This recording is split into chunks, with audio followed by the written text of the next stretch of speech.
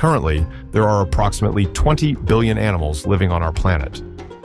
However, if everything functioned in balance, we could have 5 billion more.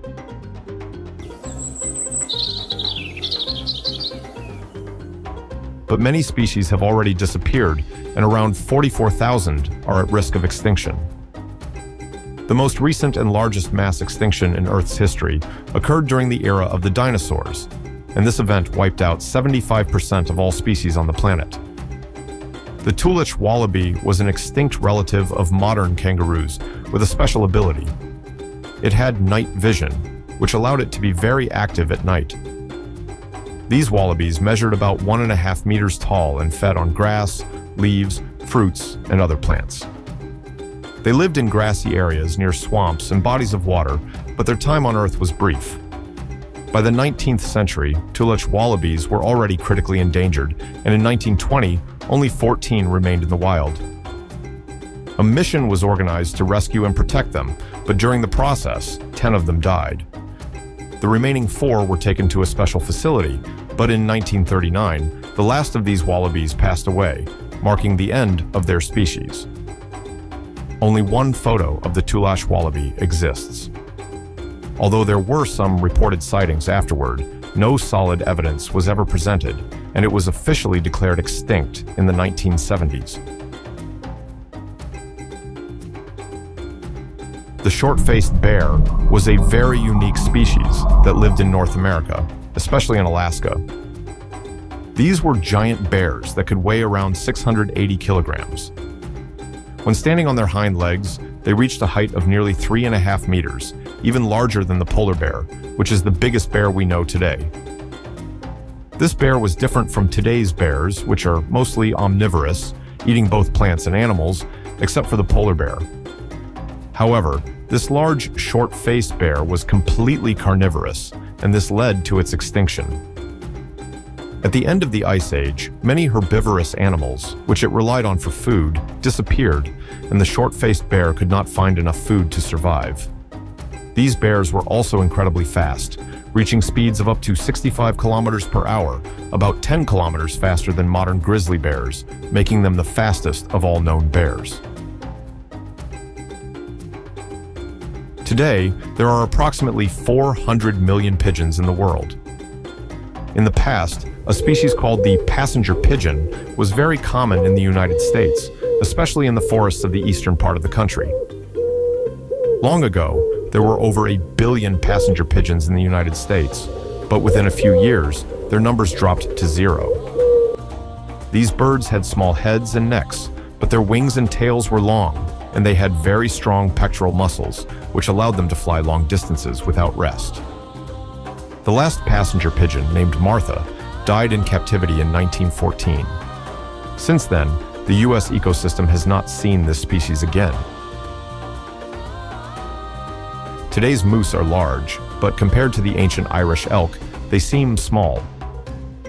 This extinct elk could stand over 2 meters tall at the shoulders and had an impressive antler span of about 3.5 meters.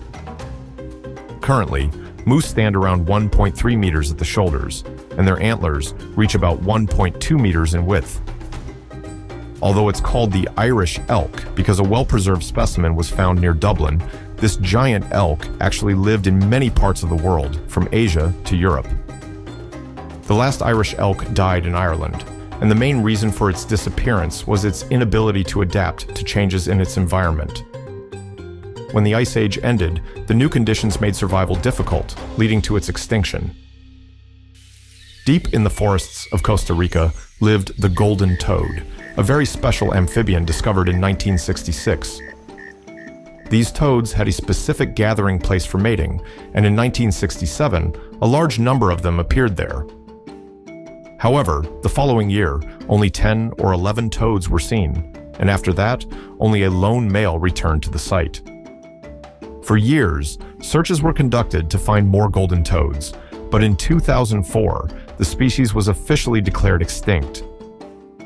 In this case, humans were not to blame. In the 1980s, a severe drought in the region greatly impacted the population of these toads and ultimately wiped them out.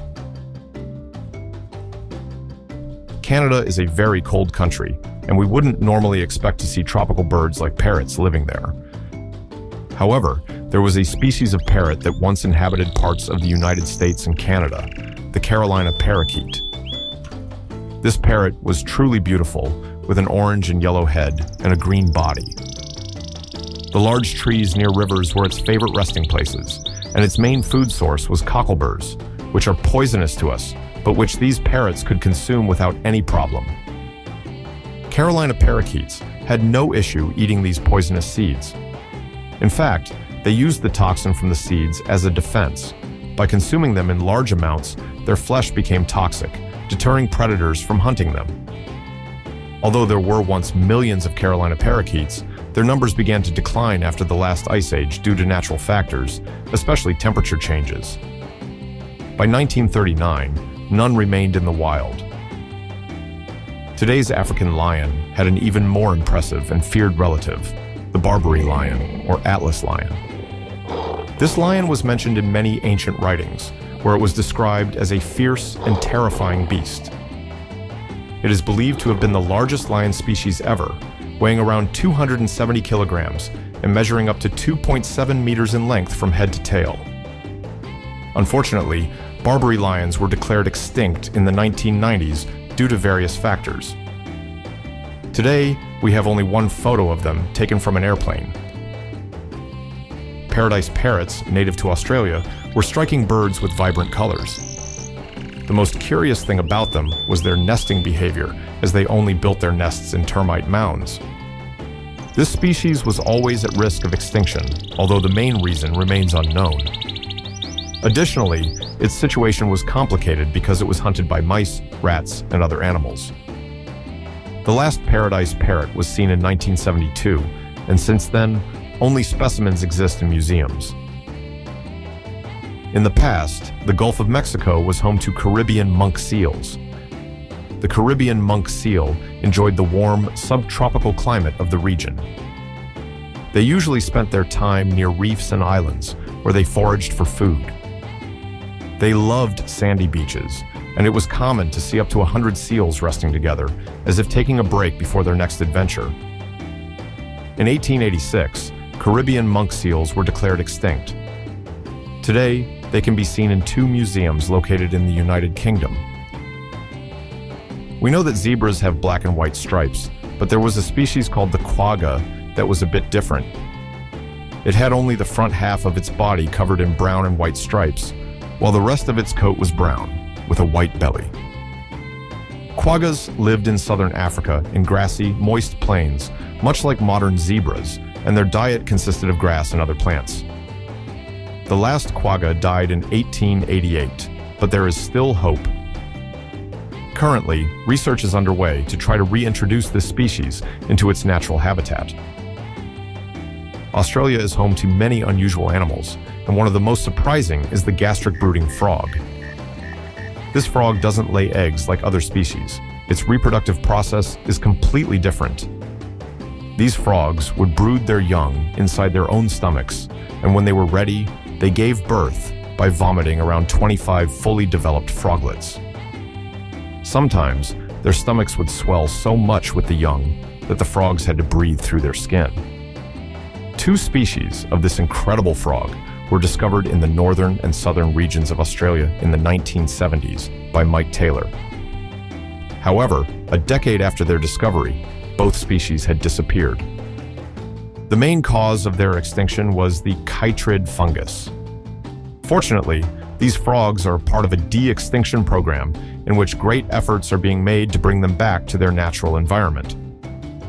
Click on the video that appears on the screen to continue learning more with our content. See you in the next video.